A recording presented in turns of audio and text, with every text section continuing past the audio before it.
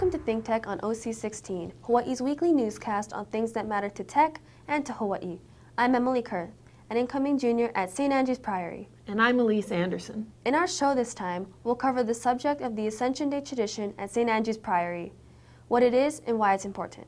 This event is not well known to the public, but it's a big deal at the Priory. It takes more than 6 months of planning and effort from the people at the school.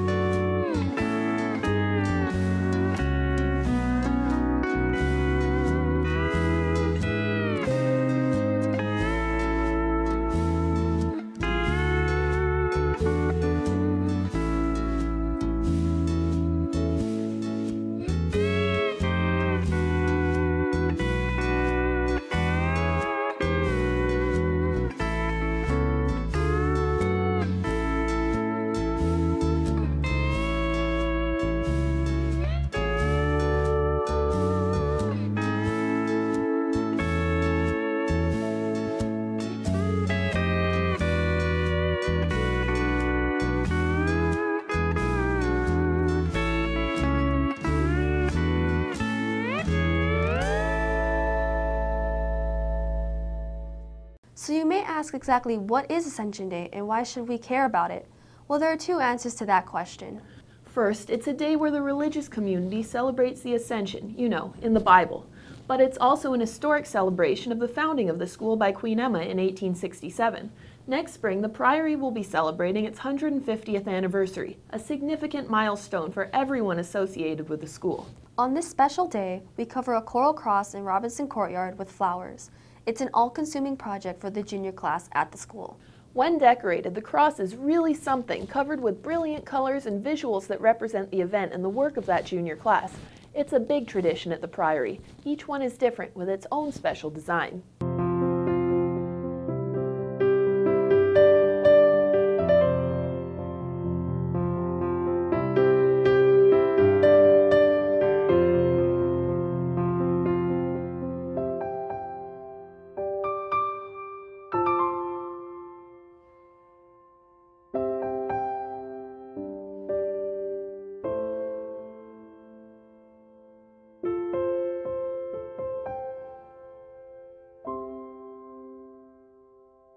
This is no small task. It requires lots of effort, planning, determination, and a lack of sleep.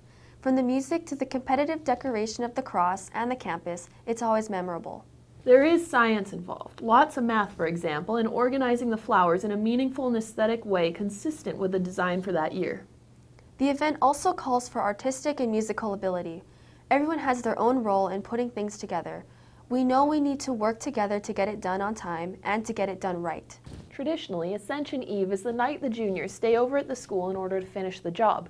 They all look forward to that night. The work starts in November, but that's only the beginning. Huge numbers of flowers have to be ordered for the cathedral, the courtyard, and the school. It's a labor of love. The significance of Ascension Day to me is more in the sense of seeing it growing up, because I've been here since 4th grade. I feel like it's more significant for daughters because they've been here since kindergarten, but usually it's because you see it so often growing up and you're like, wow, that's going to be me someday. Like, I'm going to be a big kid.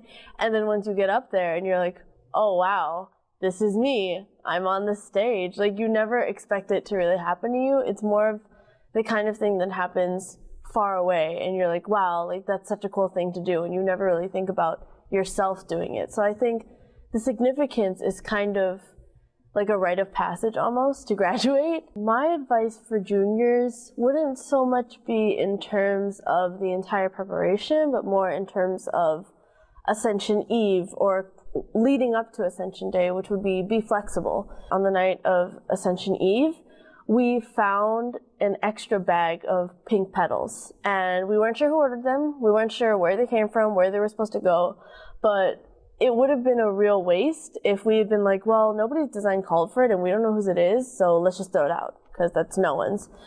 And the whole goal in Ascension Day is to not waste flowers because they're really expensive. So instead of just throwing them out and being like, well, no one called for them, the senior courtyard committee said, oh, we can use them for ours because we can do like a sort of entryway with them.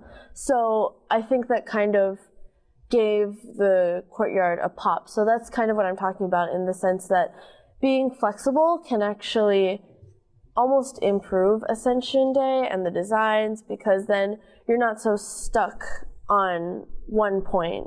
The dedication is where the ceremony becomes more about the juniors giving the gift to seniors. There's still bits and pieces of, oh, this is a religious ceremony, but it's less prominent than when you're in chapel. So, for instance, after you give your typical welcome, good morning speech, then the people or person who designed the cross will come up and they'll explain what the cross means, and that will have religious meaning because that's part of the criteria. So that's an example of how there are bits and pieces of religion in there, but it's also more about the cross, what it means to us. And of course, there's the gift of music. So juniors sing a song to the seniors, seniors sing a song to the juniors, juniors give the seniors a gift.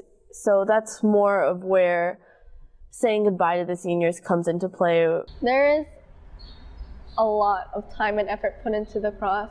I would say we started thinking about Ascension Day like the second quarter, and if you want to put it into a time perspective, it's like 7 months.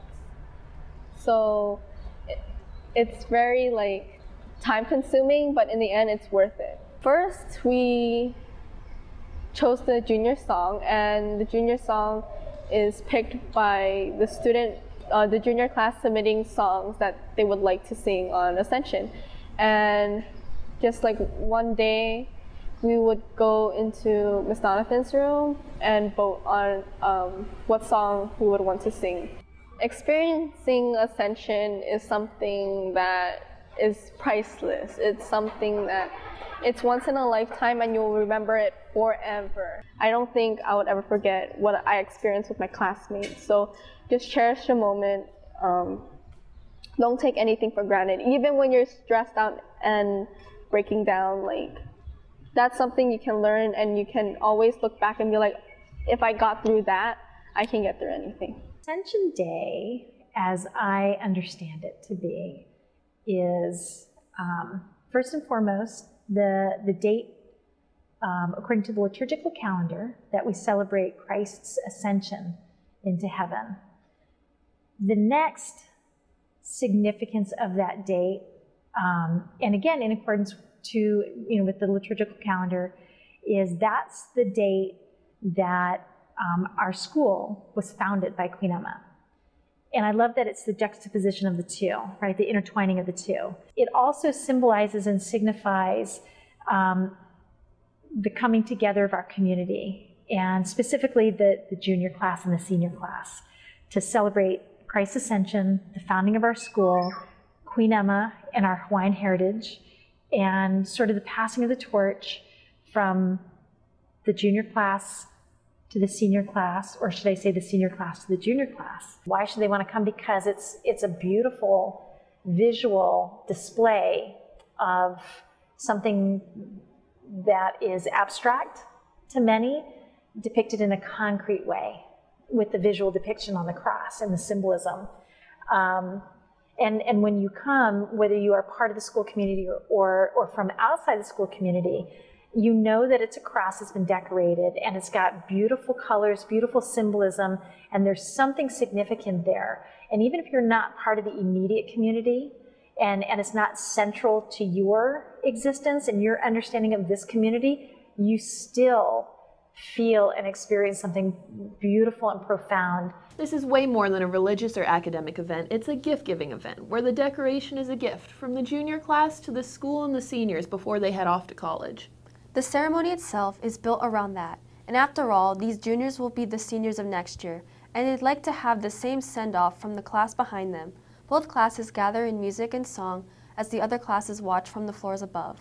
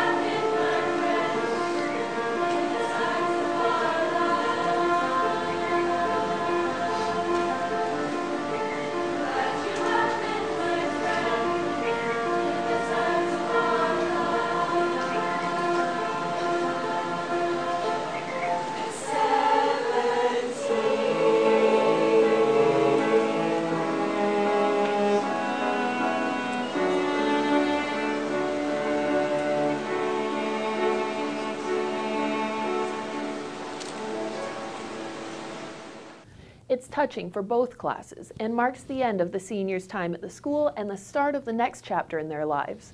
It likewise marks the advance of the junior class as they become seniors. This makes for great camaraderie, not only on Ascension Day, but in the years to come. As important as this tradition is to the Priory, and as dear as it is to the students, faculty, alumni, and parents, it's not very well known in the community. That's why we wanted to make this movie, so more people would be aware of the history of the school. Emily, you're going to be a junior next year. How do you feel about being involved in the 150th anniversary? I'm confident my class can make a Priory cross that will do justice for the school's rich Hawaiian history, its roots in the Episcopal Church, and the quality of our experience there. For me, this celebration of the founding of the Priory puts things into perspective. I think Queen Emma would be proud of the Priory and its 150 years of educating the young women of Hawaii. Yes, we feel this is worth knowing about. If you'd like to learn more about the Priory and its history and traditions, including the tradition of Ascension Day, you can visit standrewschools.org.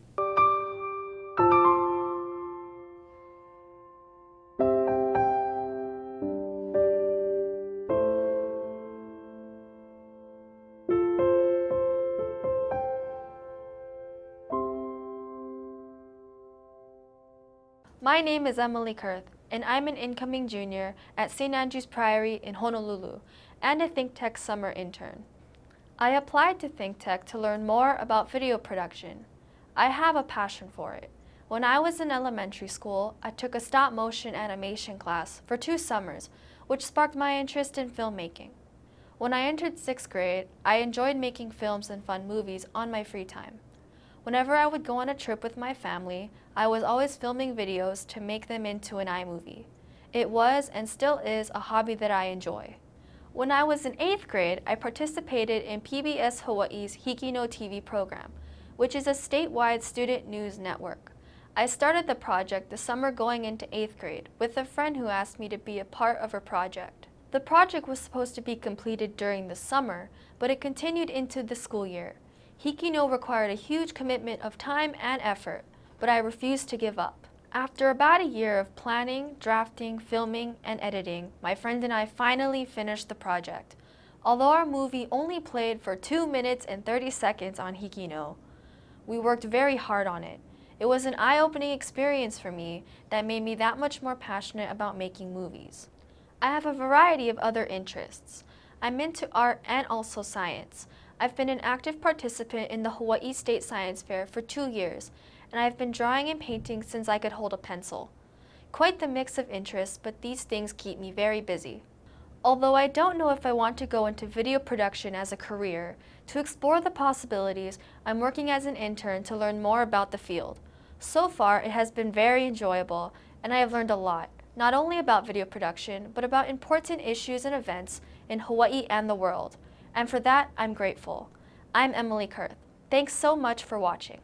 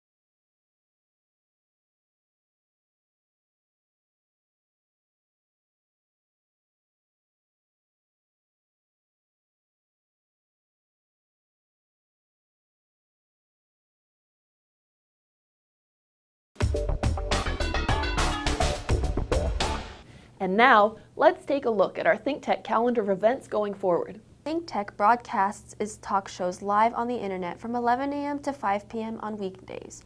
Then we broadcast our earlier shows all night long, and some people listen to them all night long. If you missed a show or you want to replay or share any of our shows, they're all archived on demand on thinktechhawaii.com and YouTube. For our audio stream, go to thinktechhawaii.com/radio. Visit thinktechhawaii.com for our weekly calendar and live stream and YouTube links, or better yet, sign up on our email list and get the daily docket of our upcoming shows. ThinkTech has a high-tech green screen studio at Pioneer Plaza. If you want to see it or be part of our live audience, or if you want to participate in our programs, contact Jay at thinktechhawaii.com. Help us raise public awareness on ThinkTech. Go ahead, give us a thumbs up on YouTube or send us a tweet at ThinkTechHI. We'd like to know how you feel about the issues and events that affect our lives in Hawaii. We want you to stay in touch with us, and we'd like to stay in touch with you. Let's think together. ThinkTech now broadcasts more than 30 live talk shows every week. Here are some of the great shows we have. They're all for you, so take a look and join us through the week at thinktechhawaii.com.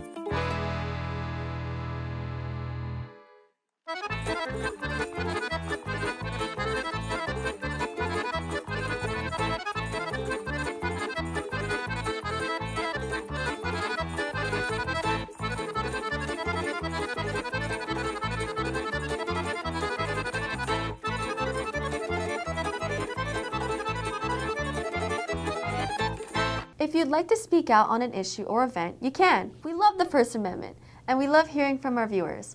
You can come down to our Speaker's Corner and make a video statement on the web. See ThinkTechHawaii.com. And you can also call in and join our talk shows live. While you're watching any of our shows, you can call in at 415-871-2474 and pose a question or make a comment. Call in. We look forward to hearing from you. And now, here's this week's ThinkTech commentary. I am Maryann Sasaki with this ThinkTech Hawaii commentary. Le Terreur, or the Reign of Terror, was the period when the French Revolution got bloody, really bloody. During the period between September 1793 and July 1794, the death toll of those deemed enemies of the revolution numbered in the tens of thousands. It was all I could think of during the opening days of the Republican National Convention. I thought it was impossible to get any more dramatic with respect to the rise of the Republican nominee. We likened this candidate's message to that of Hitler and Mussolini, and to be sure, his anti-immigration, anti-globalization, protectionist message resonates roundly with the disenchanted and the disgruntled, much as such fascism did among the disenfranchised in the 1930s. Yet, it still seems shocking that millions of American citizens would have no problem deporting and preventing Muslims from residing in the United States, even those that were born here. Millions more have no problem building a wall on our border with Mexico to guard against entry by desperate, undocumented aliens. Others applaud Donald Trump's vow to keep us safe, even though such a vow would probably engender more than the over 300 million guns already in use in the United States. One would have thought, I thought, we had reached a nadir of sorts, where our basest brute instincts could hold no further sway over the populace at large. We could openly hate. We could deprive citizens of their constitutional rights, much as we did with the Japanese in World War II. During the convention, much to my dismay, I was proven wrong, very wrong. The delegates and speakers at the National Republican Convention exhibited behavior so ugly, all I could do was hang my head in shame, fearful that the rest of the world, who, let's face it, have gone a little nuts as well, would discount the United States, the once bright beacon of a great republic, as a nation of bloodthirsty rabble. It is no secret the Republican Party lies in disarray, its factions warring against each other. This was obvious in the lassitude of the speakers when it came to declaiming its candidates' strong suits. Few besides the immediate family members of Donald Trump lauded his achievements. In fact, even they did not laud his achievements insofar as he actually has achieved very little. No, they, like their father, merely promised a better time, the best time, if only the populace would elect Donald Trump. So too, national and international concerns fell by the wayside during the convention. The powder keg that is Turkey, the desolation that is Syria, the hopelessness of those mired in an inert economy. Those important political issues went largely unaddressed. What we were witness to, rather, was a crowd of speakers dedicated to the sole purpose of maligning Hillary Clinton. Their hatred was their unifying factor. During retired Lieutenant General Michael Flynn's speech, the delegates, nothing more than a lynch mob, began to chant, "Lock her up, lock her up, lock her up." Soon Flynn agreed, saying, "Lock her up, that's right, it's unbelievable." The mother of a victim of the Benghazi attack said, "I blame Hillary Clinton personally for the death of my son," as she choked back tears. When the crowd screamed out, "Hillary for prison," Smith responded, "That's right, Hillary for prison. She deserves to be in stripes." There was Chris Christie's call and response with the audience, in which the only answer to guilty, not guilty, was guilty. There was Ben Carson's comparison of Hillary Clinton to Lucifer by way of Saul Alinsky. These meetings in no way resemble a political convention. It is a political convention completely devoid of politics, let alone the heavy burden of statesmanship. Like the Reign of Terror, it's a throng of discontents. During the Reign of Terror, the leaders exercised broad powers and used them to eliminate the internal and external enemies of the Republic. We should be very wary of a party that is willing to globally broadcast its unmitigated animosity toward a person, ignoring the ideas that are endemic to a civilized democracy. When I compared Donald Trump to the fascists, I thought, is this too far? Then I began to notice these comparisons were being made in publications far and wide. Now, surely there are those who view my comparison of the Republicans' thug-like crowd to the mobs of the French Revolution as a step too far. But if it is, we are rapidly approaching the point where it is not. We're approaching a point where there is only a maelstrom of chaos and bloodlust where once stood a mighty nation. I am Maryann Sasaki with this ThinkTech Hawaii commentary. We'll be right back to wrap up this week's edition of ThinkTech. But first, we want to thank our underwriters.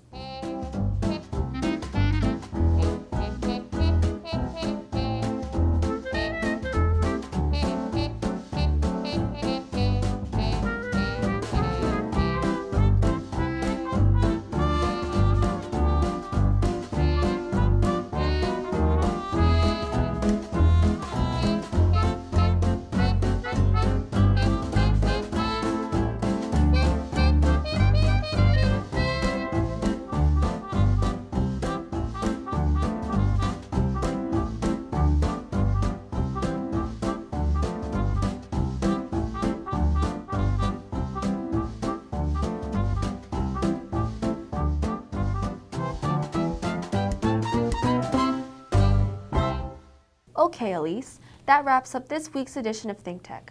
Remember, you can watch ThinkTech on OC16 several times every week. Can't get enough of it? Just like Elise does. For additional times, check out OC16.tv. For lots more ThinkTech videos and for underwriting and sponsorship opportunities on ThinkTech, visit thinktechhawaii.com. Be a guest or a host, a producer or an intern, and volunteer to help us reach Hawaii. Thanks for being part of our ThinkTech family and supporting our open discussion of tech, energy, diversification, and globalism in Hawaii. You can watch this show throughout the week and tune in next Sunday evening for our next important weekly episode. I'm Emily Kurth. And I'm Elise Anderson. Aloha, everyone.